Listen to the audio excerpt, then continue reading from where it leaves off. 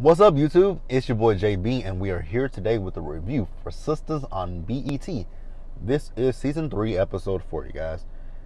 Just a Talk. Is that the name of the episode? That don't sound right. It really doesn't, but hey, it'll be corrected when I edit the video and upload the video, you guys. So yeah, with that being said, if you guys are watching this video or any other video on the channel and you guys are not already subscribed to the channel, then do me a favor and hit that subscribe button. Stop taking me out on a date. Hit that subscribe button, hit that like button, and leave your comments. Now, without further ado, let's go ahead and get into this episode review, shall we? All right, you guys. So this episode, we picked up where we left off with Andy and Gary, right? So Gary wants to get married to Andy right then and right there, right? Two people have an objection already. They didn't even start at the wedding, and two people are already objecting to it. And that is Karen and that is Danny, who are very vocal about it.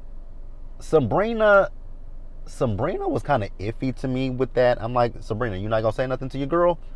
Granted, Andy is a grown-ass woman, and Andy can make her own decisions, but I'm like, so you're just going to be like, because, you know, Sabrina was just sitting on looking, you know, like this is a fairy tale. This is not a fairy tale. So, Andy, however, you know, just loves this whole thing that Gary has done to her. But the girls want to talk to Andy alone. They had a little bit of a back and forth about it, and they eventually left, right? And before they left, Aaron shows up, right? Aaron has shown up, and he even, you know, Andy says, but we don't even have a marriage license, baby. He's like, oh, yes, we do. I asked for Aaron to pick it up. I was like, oh, so you done thought of everything. And the thing is, this is very controlling. We'll talk about Andy in just a little bit about how she really feels about it, but it's very, very controlling to me. So then the girls and Andy, you know, they go off, right? Andy's talking about how thoughtful it was, right? It's not thoughtful. It's, you know, like I said, Karen and Danny feel some type of way about this. Like, absolutely not. This is not thoughtful. This is controlling as hell. So Danny then says, because at one point it was just Karen going in on Andy, and then you know, Danny was like, you know what, Karen, it's her decision, let her make it. And I was like, you know what, that is true.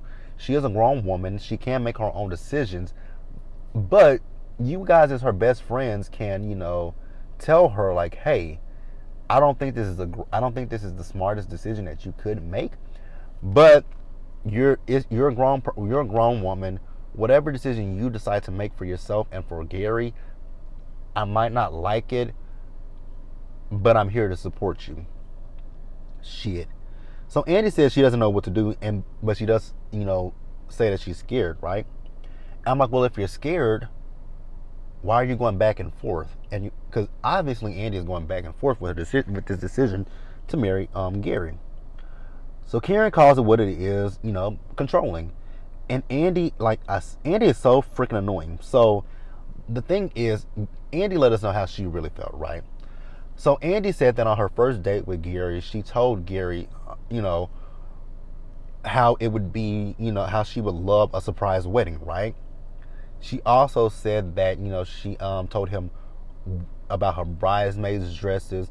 She told him what her wedding dress would look like, what her bouquet would look like, and he remembered that. Okay. I'm not gonna knock that. That is kind of, you know, that is a little sweet, but it's Gary. It's Gary we're talking about. No, it's Gary. So Karen, like I said, Karen is really upset. Like I said, I get why Karen is upset. He almost smothered you to death, and I think that's the biggest thing. It's the fact that he almost smothered you to death. But kind of going back to what Danny said. It's Andy's decision. Andy's a grown woman. You might not like her decision, but if you are her best friend and you love her, respect her decision. You know, you might not like it, you might not respect it, but be there to support her nonetheless. So Karen tells Andy, like, girl, I don't want any parts of this. I'm getting out of this wedding dress and I'm leaving.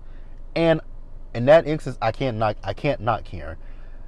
You don't, if you don't agree with it and you don't support it, why am I going to be here? Why am I going to be a witness to something that I don't 100% agree with? I got that. I just didn't get why she was so, so. But it was the way that she was. It was how vocal she was.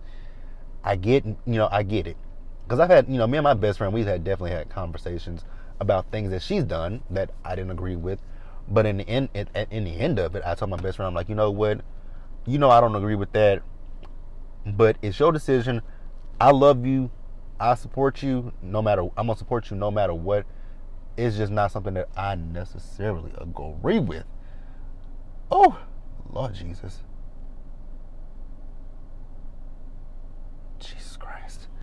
I'm sorry. The eye candy at this part. Okay. So yeah, let's move on, you guys. All right, guys. Next up, we got Gary. So Gary is talking to Aaron. Gary wonders if he did this wrong. Now I wouldn't necessarily say that Gary did anything wrong. I think it's too soon. I will say that. I think it's just too soon. And I think given what Gary has done in the past, I think that's what's throwing the girls off. It's the fact that, the shit with Jasmine, him taking Andy to that house in the country. It's him, bruising her ribs. It's everything that Gary has done leading up to this. I think that's what the issue is. If it was just, I think if the only issue in this situation was just Jasmine, I think maybe they could overlook that thing, because if they could just overlook the whole, if it was just Jasmine, that would be one thing. But like I just said, him hugging Andy to the point of bruising her ribs, him taking Andy to that damn house in the country, it's all that stuff. Even him at the bank with his money, like, it's all of this. It's everything. It's not just one thing. It's a culmination of things that Gary has done. So and I think that's really where Karen is coming from, because Karen did list off what all has happened. Now, mind you, Karen does not know about the fact that Jasmine came into Andy's house, shot Gary with a rubber bullet, and tried to shoot Andy. That would have really set her off. And Aaron tells Gary that, maybe Andy should have known, right? But Gary says, he repeats what Andy said, that this was on their first date. She said that this is, this would be something that she would like. So Karen comes out and she tells Gary in no uncertain terms, I don't like you. If something happens to her, I got something for you. She leaves. And Aaron was about to follow her. She says, don't follow behind me, Aaron. So he didn't. So then when Karen leaves out, Fatima's outside and she's smoking, right? Fatima offers her a hit of her pen. She says no. So then Fatima tells Karen that she didn't know about she and Zach. And she says, he did talk about his ex, but anytime he would talk about you, he never mentions you by name. And, whenever he would mention you, I would dead the conversation, basically. And then, Fatima tells her that there is just something different about Zach. Which, I'll give it to her. There is something different about Zach. We're going to talk about Zach in a little bit, too. So then, Fatima asks her, are you leaving? She says, yes, I'm leaving. And, Fatima's like, well, you might regret it. Like, that's your best friend. You might not agree with what she's doing, but you might look back and regret not being here for the biggest day in your best friend's life. And she still leaves. She says, she went up on him and she's leaving. I do think that Karen will, if Andy does go through with his wedding, I do believe that Karen will, have some sort of regrets, like, damn, that's my best friend. Why can't I just put my feelings about Gary to the side? And, looking, hindsight is 2020. Hindsight is 2020. We tell our friends, we tell our family about our relationships with our significant others. And, we tell them the bad. And sometimes we tell them the good. And, when we tell them the bad, they don't like that person. But then we stick around with that person, because me and my best friend, I had an ex that my best friend could not stand for nothing. She could not stand my ex. And, it was because I would mention the good things in the relationship, but I would also talk about some of the bad things. And she was finally happy when we finally broke up. She's like, it's about damn time. She's like, she's like, she just could not stand my ex at all. So, but I know if we went the long route, she would have been there to support me. Despite her feelings, she would have been there to support me. Let's move on, you guys. Damn, I'm getting long-winded with this show. All right, you guys. This scene with Maurice, right? So Maurice is at the club, right? Maurice is lying to the bartender, telling the bartender that he had two men fighting over him, Jacoby and Calvin, right? So then he asks the bartender if he knows Q, and the bartender says, "Yeah, I know who Q is. Q." He tells him Q has sticky fingers, basically. And he says he comes in from time to time, and then Calvin comes into the bar, right? Calvin has on this loud ass jacket. I'm like, Calvin, if you don't want people to believe, imply, believe, or think that you are gay, stop wearing the most flamboyant looking shit that you can find in this. Like, what stores? That's the question. What stores does Calvin shop in? It's like you go and look for the most feminine, flamboyant kind of stuff that you could wear. Like, I really can't when it comes to Calvin, because that jacket was just really, really loud, and it was just loud to me. So Maurice is like, are you meeting that girl here? Calvin was like, oh no, I'm coming down here, where my, to be among my dad's friends. I'm like, oh my God, Calvin, you are so effing annoying. Like, words can't even begin to describe how annoying Calvin is to me, but he's annoying. So then this Caucasian lady by the name of Peggy comes in there, right? So Peggy and Calvin hook up with each other. What happened to that other girl that he went on a date with? Whatever. So Maurice is like, so you okay with him hanging out at the gay club?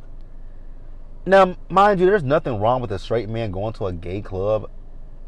There's nothing wrong with that. But straight men who go to, which you don't see too many of it, but when you see a straight man going to a gay club, they don't have the mannerisms that Calvin has. I think that's what the difference is. It's Calvin's mannerisms. It's his mannerisms. It's the way he dresses. And I get it. He was raised by two men. So he has no other, I ain't gonna say he has no other choice, because, you could be raised by two men, two women, and you still turn out straight, and they don't impose their lifestyle on you. They dress you the way you want to be dressed. So it's just confusing when it comes to Calvin. It's really confusing. And like I said, there's nothing wrong with a gay man going to a straight man going to a gay club. Absolutely nothing wrong with it. It's Calvin. Because Calvin gives you all kinds of question marks. And I think that's what the issue is. And they want to try to talk to Maurice as if he is being bigoted. I'm like, I don't think it's been bigoted. I think Maurice has some valid questions. Like, girl, you give off gay vibes. Like, you really give off gay vibes. And I think that's what the issue is. So then she says, oh, we like to try different things. I'm like, oh, so you like to put a dildo up his butt? Okay. She says, we try so many different things, minus being with two men. I'm like, oh my God. Why do we keep playing with this? Why do we keep playing with this? I was just confused. Like, why do we keep playing with this? Because the way she said it, she said we never been with two men. She said two men. She didn't say we've never been with another man. She said we've never been with two men. Like, you do realize that implies that if you guys are with two men, right? You didn't say, you could have said we've never been with another man. And that could be taken many different ways. If you say we've never been with another man, You could think that, okay, they're having a threesome, so it's one man in the front, one man in the back. Or it could be, I have saw some interesting porn where one man was on top of another. One man was on one man.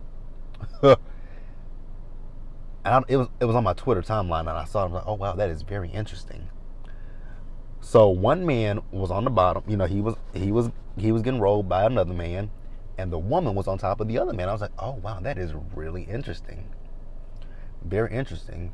When I saw that, I'm like, I would have never guessed that. How? I mean, that is a lot of weight. That's really what I was thinking about. I'm like, that is a lot of goddamn weight on that one man at the bottom.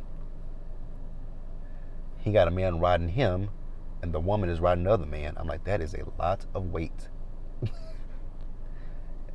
Yeah, I see a lot of things on my Twitter timeline. A lot of things. Because I follow different people on Twitter. And I was just like, oh wow, that is very interesting. But yeah, when she said they never been with two guys, I'm like, you do realize there is no way you can take that. Two guys. That means one guy is doing you and Calvin is having sex with the other guy, right? That's two guys. That's because she said, her words were exact, we have not been with two guys. Two guys. Tyler, why do you keep playing with us with this whole, is Calvin gay? Is Calvin bi? Why do you keep playing with us with that one? Like that one, that is a storyline that I want us to be done with. Can we just say Calvin is straight? And can we just say Calvin likes, his prostate tickled? There is nothing wrong with that. That is a G-spot for a man. The prostate. Ain't nothing wrong with that.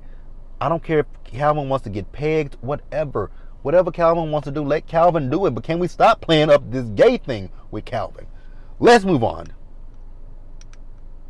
All right, guys. Next up, let's talk about Zach, right? So Zach went over to Danny's crib, and Preston is there. And Zach smells the food. Zach is a hobosexual. I just noticed that. Zach is a whole hobosexual. So when he smelled the food, like, oh, what you cooking? He said steak and potatoes. So he went in. He noticed the music that Preston was listening to. I'm not going to get into that. So then, I don't understand why Zach is all in his business, in Preston's business with Danny. He asked how is, Danny and Preston. Preston says that they're good. So then Preston's like, okay, so you want to be in my business? Let me hop in yours. How are you and Karen? So Zach is saying that ship has sailed when he and Karen. No, it has not. You and Karen are not done with each other. Not by a long shot. So,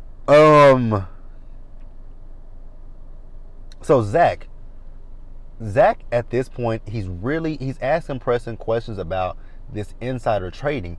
I'm like, Zach, do not do it. Learn from Martha Stewart. Don't do that.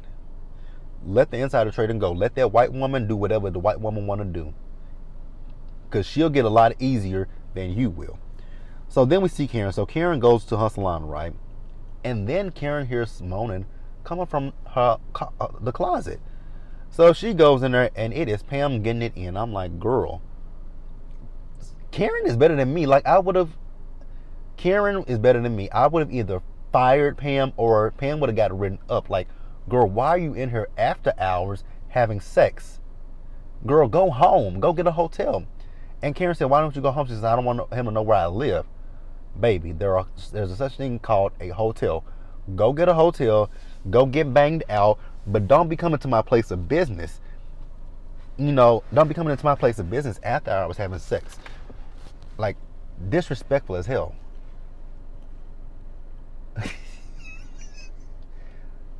I really shouldn't talk because I've had sex in yes, I have. I've had sex in one of my jobs after hours because I had a key to the door, and the person lived. I had got off of work, and it happened. Whatever. But luckily there were no cameras. But yeah. So then Pam, she leaves, right? So when Pam leaves, Karen calls Zach, right? She calls him on her cell phone, but you guys remember Zach blocked her after the last time, after that whole situation on the airplane. He blocked her. So then she calls from the salon, right? So Zach's phone is ringing. A person like, your phone's ringing. He's like, oh, it's probably one of them. Tell him it's probably one of them bill collectors. It's 9 o'clock, Zach. He's like, they sneaky. I'm like, Zach, it is 9 o'clock. A bill collector cannot call you after 9 o'clock. Like, that's, if you guys ever notice, bill collectors call you at 8:30 because they got that 30-minute window. After that, they can't call you after 9 p.m. Whatever your time zone is, they can't call you after 9 p.m. and they can't call you before 8. They can't call you before 8 a.m. and they can't call you after 9 p.m. Because I've done collections. It actually wasn't the worst job I've ever had. It just was not. The collections is not fun. Hated it. Collections is not a fun job to do. I worked collections for Aaron's Sales and Aaron's, the furniture store. Whew. Never again. So he finally answers the phone, right? So Karen asks Zach to come down to the salon. Zach, at first, he said he wasn't going to go down to the salon, but then he says, okay, once I finish my food, I'll be down there. Okay, let's move on, you guys. All right, you guys, now, so we're going to get ready to wrap the episode up, right? So Maurice was still at the bar, right? And the bartender comes up to Maurice and is like, hey, there go Q. So Maurice went up to Q, talking to Q, right? So Q tells Maurice that he didn't steal anything. I'm like, oh, you didn't steal anything, right? So then Q is blaming it on Bootsy, saying that, Bootsy told him that was his money. Okay. I'm so glad that Maurice just went and just like, pop, knocked his ass out. Because Maurice is like, I'm calling the cop. I'm going to call the cops. He's begging with him not to call the cops. I can do this for you. I can do that. I can do this. Nope. You can take this punch to the face. And now see, the thing that bothered me with that scene was the fact that Maurice knocked him out and he's dragging him out the club. He's like, oh, he's just drunk. So nobody just saw you just haul off and hit him in the face. Cool. So back over with Gary them. Gary is growing impatient because Andy has not come out yet, right? Gary and Andy are at this point annoying the hell out of my spirit. So Aaron says that, he's thinking about, so Aaron is telling, I had to think about it. Aaron is talking to Gary, right? Aaron is telling Gary that he's thinking about Karen. And Gary's like, why are you thinking about Karen? He's like, we were dating. I was about to say, y'all were not dating, but they actually were dating. If you guys use the actual term dating, Karen and Aaron were dating. Karen and Aaron had went out on a date with each other. So they were, in fact, dating. But Aaron is making it seem as if, the way Aaron said dating is as if they were actually going out, like courting each other or in a relationship with each other. And Gary's like, you didn't tell me anything about that. Y'all both keeping secrets from each other. Y'all are both weirdos, just keeping it real with you guys. So we move back over to Andy. So Andy had to get her makeup retouched because she's been crying, right? So at this point, Andy was annoying me, right? So Andy had already made up in her mind that she wanted to marry Gary, right? So as they get ready they get up to go back out where Gary is, Andy says, I don't want to do this. I was like, girl, you done put me through a whole freaking hour of saying that you wanted to marry this man because he remembered y'all's first date and what you told him, what you envisioned for your wedding, a surprise wedding, like a surprise birthday party. He remembered your dress. He remembered how you wanted your bouquet. He remembered how you wanted your bridesmaids' dresses to look. For you to now sit here and tell me that you don't want to do this. Andy, girl, I could slap the shit out of you. Period, point blank. But that's a review, you guys. Let me know what you guys thought about the episode. Did you like it? Let me know what you guys think about everything. Andy, Gary, Aaron, Karen, Fatima, Preston, Dean, everybody. Let me know what you guys think.